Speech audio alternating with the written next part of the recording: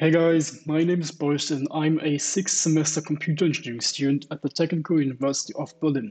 In this channel, I want to talk about things that I've learned and may bring you value, general educational topics, and a few lifestyle videos. Today, I will show you how you can finally use ROS on your Mac. On February 16th, an article was released which talks about the Robostack project. They have created a Conda channel which you can install, and it is a good read if you want to look a bit more into it. So as mentioned, to install ROS you need Conda, and in the Git repository they recommend using Miniconda or Mamba Forge. I went with Miniconda, but you can go with Mamba if you want. You basically just use Mamba to install the packages, so it's no big deal. Okay, let's start by installing Miniconda.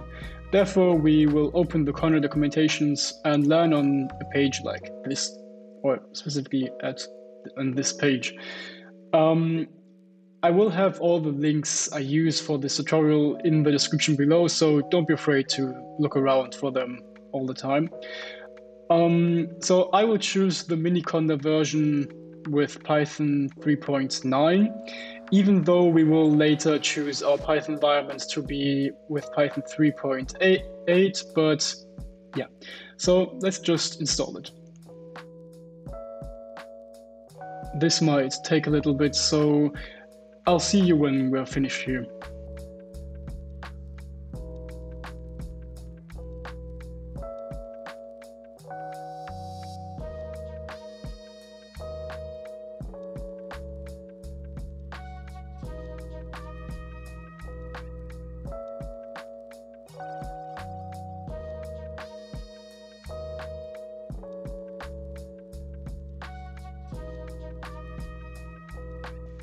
Okay, and we're done with the installation of Miniconda. Now let's create the ROS environment.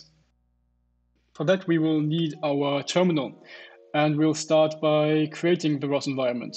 So conda create -n ROS Python is equal to 3.8.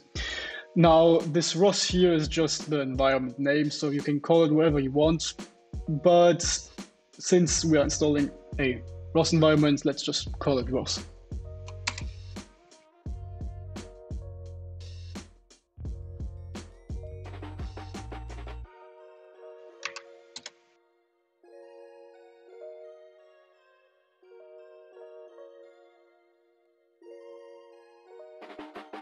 Okay, so we have created the little environment, so we can activate it.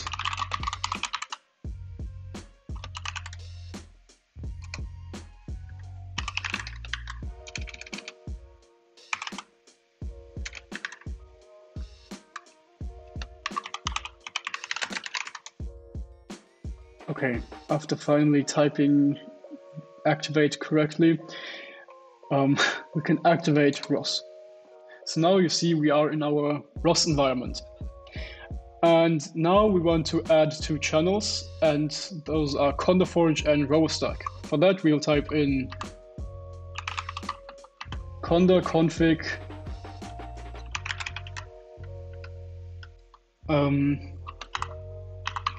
add channel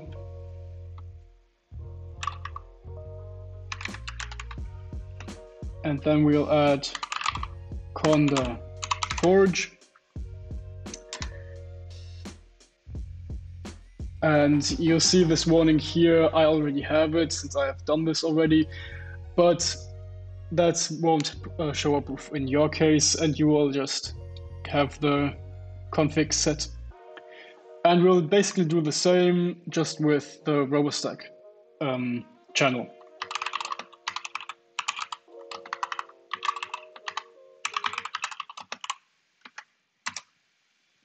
Again, same error with me, but you wouldn't have that error, probably. So next we will set the Conda channel priority to strict.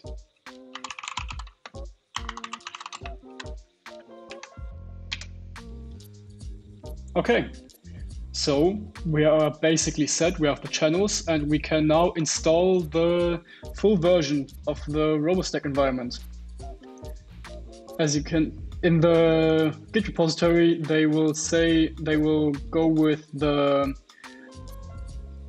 ROS Noetic desktop version, the, let's say, default version.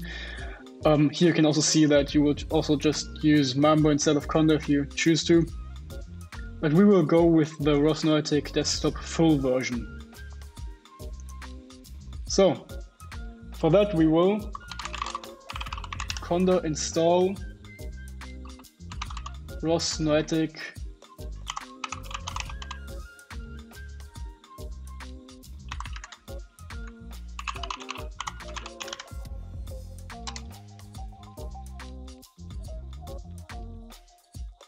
So this will again probably take a bit, and I'll see you guys when this is done.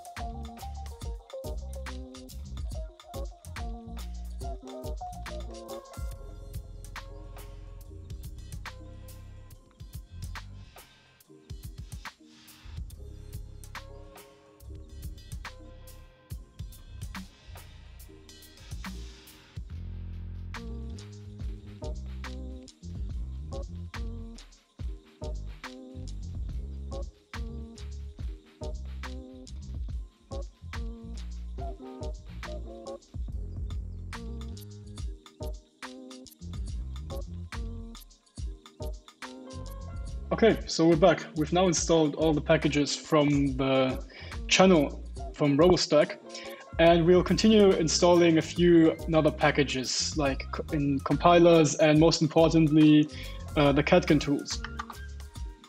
So for that we will use conda install compilers, install cmake, package config, make, ninja, and the catkin tools.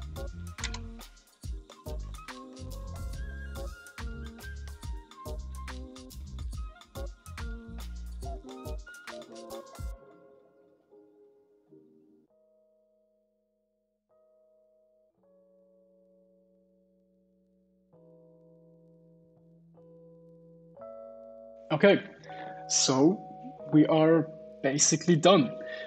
We have our ROS environment set. We can now conda deactivate it to just reset it.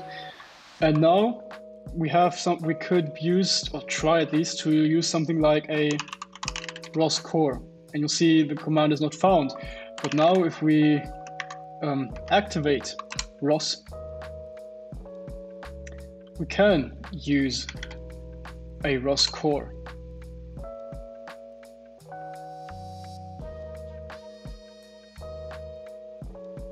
And you see we have a ROS core running. Okay, and now I'm in a cleaner screen just to show you this little demo where I will basically just run rviz.